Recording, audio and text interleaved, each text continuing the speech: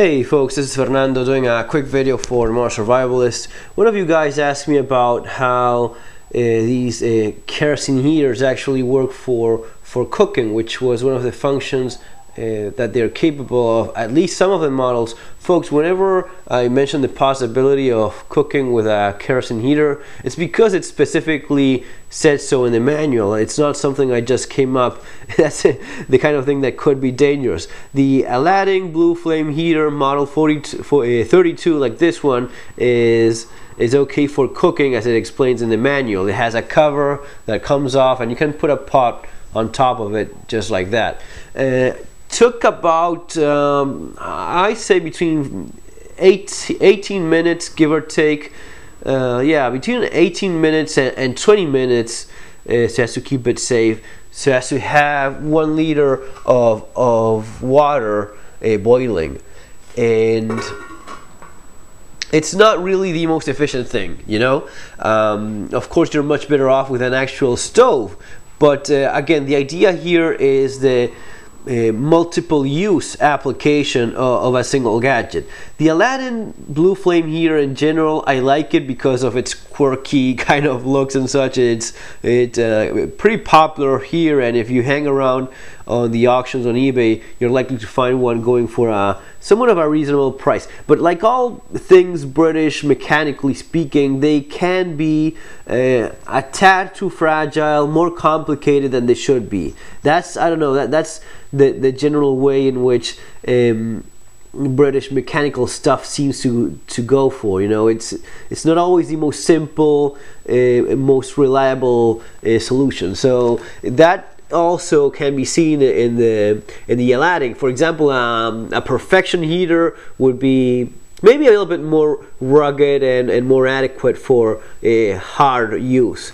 But you know, that goes with each one. You know, I like the you know, those imperfections about the Aladdin itself. So yeah, once you learn how to use it and learn to adjust, the blue flame, as you see, it's not always that easy to adjust perfectly. Too little and it goes orange, which it should not be that way. That's somewhat correct. And too much gets orange and yellow as well.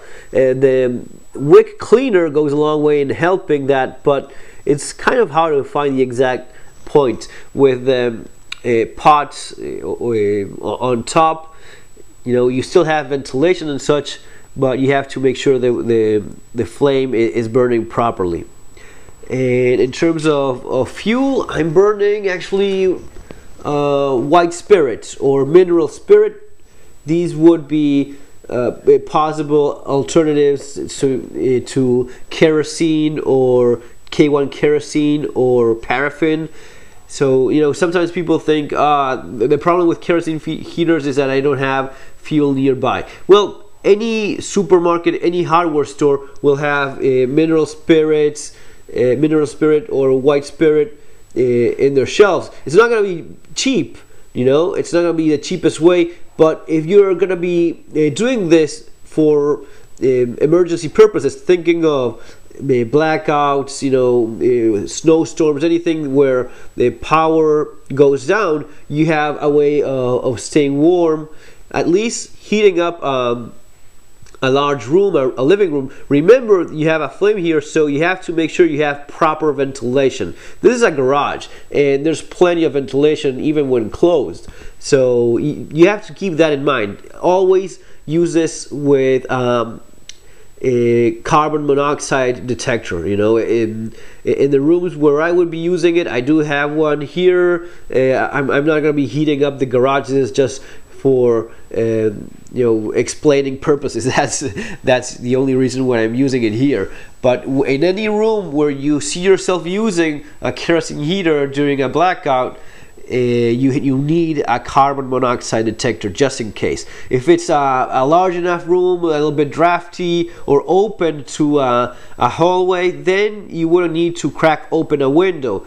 But as always, it's better to just play it safe. Definitely don't lock yourself in a room trying to stay all warm with a kerosene heater, because it's deadly. So the carbon monoxide detector, it's mandatory along with the kerosene heater. So that's basically it. With about 20 minutes, you get a good amount of water boiling. This is 1 liter of 1 liter of water boiling in about 20 minutes, 18-20 minutes, with Aladdin Blue Flame Model 32 and some of its variants. I haven't tried out with some of the other kerosene heaters. I'm not expecting that much better results with other heaters, because the kerosene heater is, first of all, a heater, and only secondary in some cases a function of cooking.